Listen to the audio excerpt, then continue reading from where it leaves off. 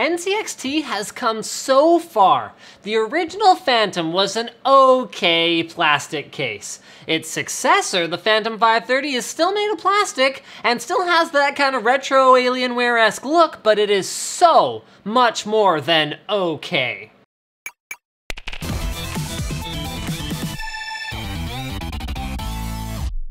With its factory tuning and data center DNA, an Intel 730 series SSD is an amazing choice for gamers and performance enthusiasts.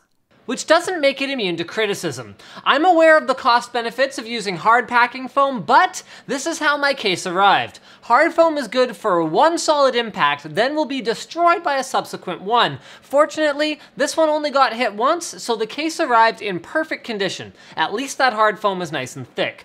The manual is pretty good and has an extremely detailed list of all the parts included with the case and their purposes. This is something a lot of manufacturers miss, and it helps out novice builders a lot. And I also noticed when going through the included items that it comes with a ton of zip ties. With most manufacturers, it feels like they include them just to make sure they can tick off the marketing bullet point. NZXT seems to actually intend for you to cable manage your system with them. Kudos there.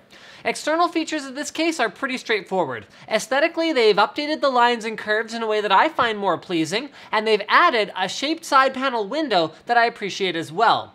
Functionality-wise, they've added an 8th PCI slot and implemented their signature rear LED illumination to make plugging things into the back much easier. On the top, we find a 30-watt fan controller, front audio, and front USB 3 ports. Then, tucked away behind the solid-feeling front door, we've got 3 5¼ bays that use a pretty clever release lever system, and a reset switch that's both easy to get to and impossible to hit by accident. Moving inside, sorta. Let's talk liquid cooling options. The Phantom 530 has strong water cooling support. Triple 120 or dual 140 in the top, dual 120 in the front, dual 120 in the bottom. So of course, I used an AIO liquid cooler for my test build. First impressions of the rad mounting in the top were strong. The very open mesh up here is great for airflow and an opportunity for accent lighting with LED fans, or you can just put black in there to not draw attention to them.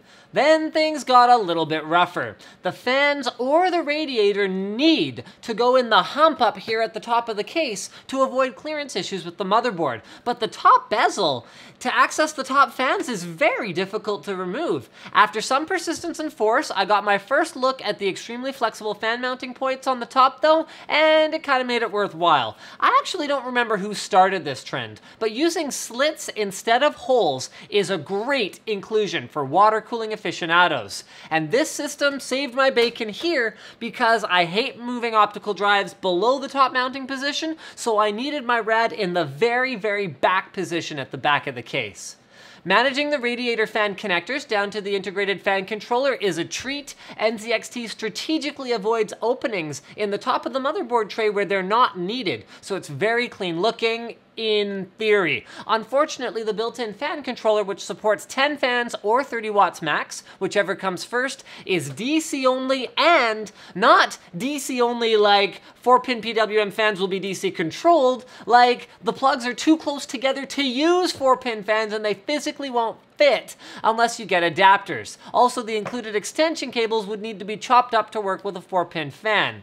But don't interpret that as me hating the integrated fan controller. I wish it was a little bit more flexible, but its weaknesses affected my build very little, and when it is usable, it is a fantastic value add that comes with the case. And it gets better. I love how it and all the other front panel stuff are pre-wired into the case and pre-cable managed, but there's even an extra bonus. I've been saying for a long time that we should be using twist ties instead of zip ties for cable management. It's just a little bit less plastic to throw away every time because they're reusable. And that's exactly what NZXT is using, which is great because unlike a zip tied method where I'd have to cut them all and then throw them all away and completely re-cable manage it anyway when I build my system, this way I can open them up, add a few more cables as needed, close them back up, reroute things, and all of that without having to even break into the zip ties that come with the case. Awesome. Speaking of cable management, it's the strongest point of this case in my opinion. The rubber grommets internally are improved over older designs. They're harder to accidentally knock out when running cables through them due to the deeper channels around the edges. I'm just going to keep going. There's ample cable management for the 24-pin and more behind the Mobo tray, which is quite strong actually, in spite of its oversized CPU cutout for easy cooler installation. And then also back here we find a ton of cable loops for pinning everything down nice and flat. And we also find what is still my favorite system for a tray-mounted SSD. Corsair's spring loaders are a lot faster to use, but they just don't feel as robust, especially with slimmer drives. Not that it really matters, SSDs aren't fragile, just a personal preference thing. Onto the rest of the inside. The tall case feet combined with the little support pillars that keep your power supply raised up a little bit are, in my opinion, a great feature. It means that the PSU isn't necessarily drawing in all fresh, cool air through the filtered bottom intake, but it also can't suffocate from being installed on a thick carpet. And as someone who accidentally killed a power supply that way once, it's a trade-off that I'll take. Drive mounting is great. The 5 1/4 inch bays use a totally overbuilt steel design, and I love the 3-2-1 hard drive cage configuration. You can stack up from the bottom, stack down from the top, or fill the whole thing to put in up to 6 drives wherever you want. Or you can remove the bottom mounting entirely and put rads in the front and the bottom. Very nice. Now, I don't understand, though, why the 3.5 inch, 2.5 inch cages slide in from the right side. That means I have to take off both side panels whenever I'm upgrading a drive. Now, arguably most people will take off both anyway, since it makes cable management a lot easier, but if I'm in a hurry, I can just run it through and not bother, and if I'm a good builder, when I build my system in the first place, I could leave those cables in the right place for myself, so if I could slide the cage in from this side, I would only have to take off one panel. Honestly though, that's one of the only ease of use complaints I have about the case. The pre-installed motherboard standoffs, thumbscrew heavy design, and safe rounded internal corners make the case a really, really easy one to build in. And it looks great too. The finish and color matching between the plastic and painted steel has improved a lot since the first Phantom I looked at. And if I had to complain about the looks, I guess the fan mount on the side panel hurts the overall aesthetic a little bit for me, and I don't really feel like it's going to cool these drives much better anyway. Likely it's only useful if you've installed that weird hinged fan thing that's kind of like a spot cool to point at your graphics card. Another thing I don't really feel like ruining the looks of my system over, but that's about all I can find to gripe about.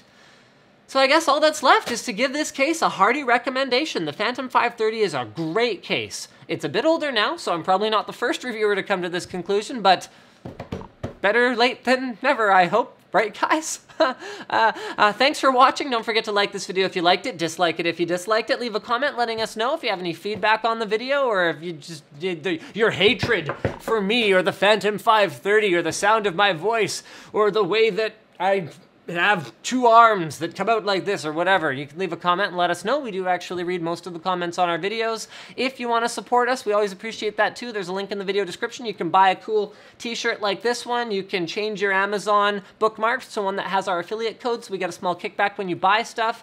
And I'm pretty sure there's something else too, right? You can just contribute directly if you love what we do and you think it's great and we should keep doing it. And I think that's pretty much it. Thank you for watching, and as always, don't forget to subscribe if you haven't already.